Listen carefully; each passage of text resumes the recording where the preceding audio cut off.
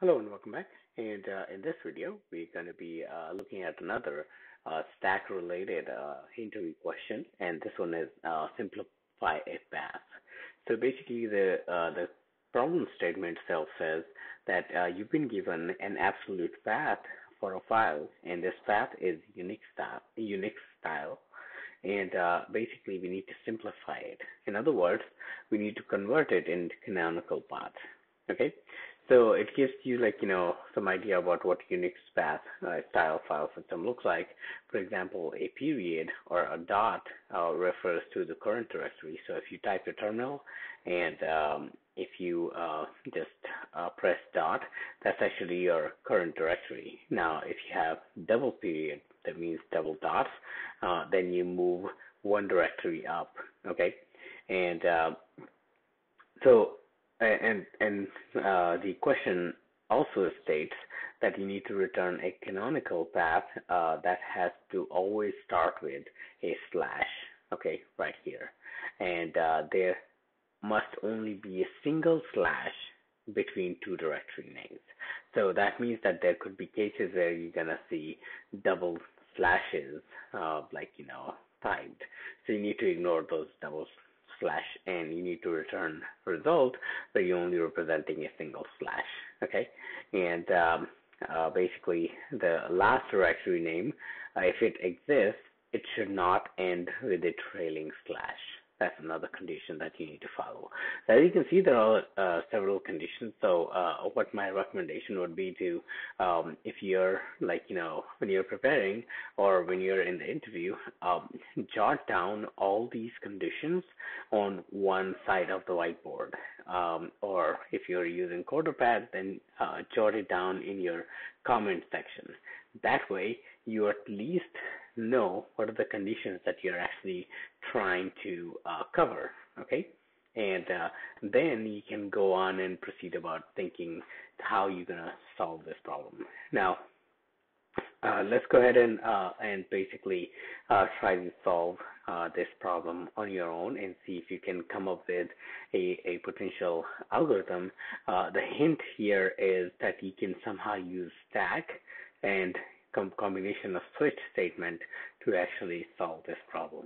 Okay, so let's go ahead and pause the video here and come back and see our solution.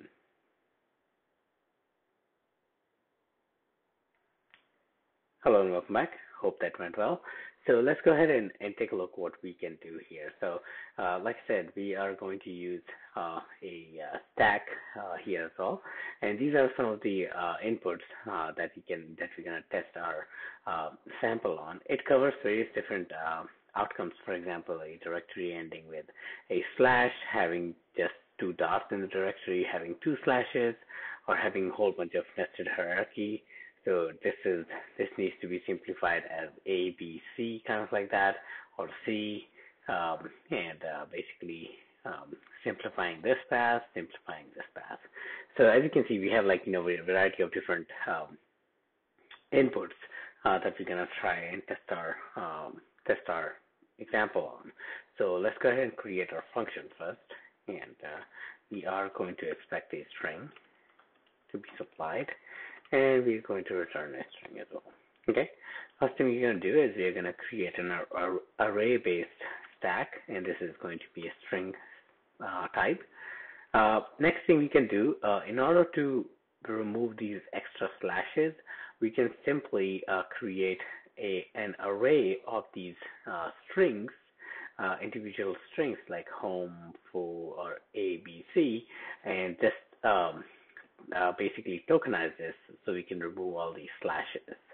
Okay, so we can say token string is equal to basically just say str dot split, and separator is going to be a slash. Okay, now we're gonna basically use our for each. So for in, so for in token string, and now we're going to go over each individual item. So what we need to do is we can actually put a switch statement here. switch statement here on S, and we can evaluate each individual case. So for these conditions, the string is going to be empty because it's been tokenized. So for empty string, we are simply going to ignore that. Okay, so we are simply going to skip that case. If there is a single dot case, that means it represents the current directory. So we don't need to do anything basically because it represents the current directory. So we're going to break that because that doesn't need to show up in the canonical path. So we're going to break out of that cycle as well and go on to the next one. If there is a double dot, that's where we need to move one directory up. So we are simply going to say stack.pop. Okay, so in Swift you can do pop last and actually return something. It's an optional, so there's nothing that doesn't return anything. Okay, and then for the default case, for all the other cases, basically, we are simply gonna append the item, the string, into the stack. Okay, this way our stack gets populated with only relevant information. For example, if I run this scenario, the only thing that there is home. So we're only gonna put home in the stack. In this case, we are gonna try to go one level up, but there is no level, so that means this is gonna be just slash is gonna return. For home, it's gonna be first home is gonna be inserted, and then there is double slash, so this is going to be an empty string, so nothing is going to happen in this one. Then foo is going to get inserted, and that's about it because it's been replaced here, right? So then you have home and foo. Okay, so let's first construct our return string. So we can simply say it needs to start with /, and then we can say plus stack dot joined by separator a slash. Okay, so what we're going to get in return is basically going to be slash the relevant path slash if there is anything in the array. Okay, and we need to, because this is part of substring, so we need to actually convert this into a string. So let's fix that, and let's change this to let. Okay, let's try it again. Okay, there we go. So as you can see, home is being printed as /home because path needs to start from home.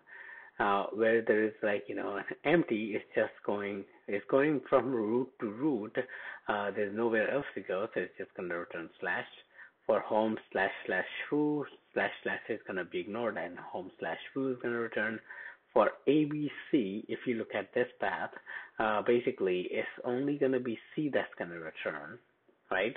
So if you walk into the scenario, you're going to say you insert A in the stack, and then you have dot, so there's no op, and then you insert B in the stack, and then you actually go pop out.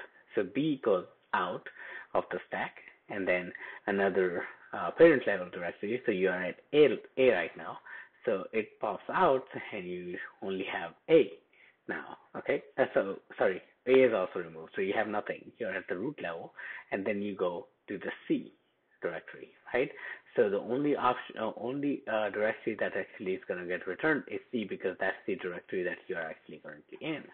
If you look at this other one, it's going to follow the same route, and it's only going to return C. So go ahead and walk through that. And if you look at this one, you're going to get A, B, C. Okay, so I want you to actually take a moment, understand, and go through the algorithm one more time. So what we are doing here is we are first creating a stack. We are tokenizing our string. Okay, just to remove all these slashes and extra slashes. That's our second approach.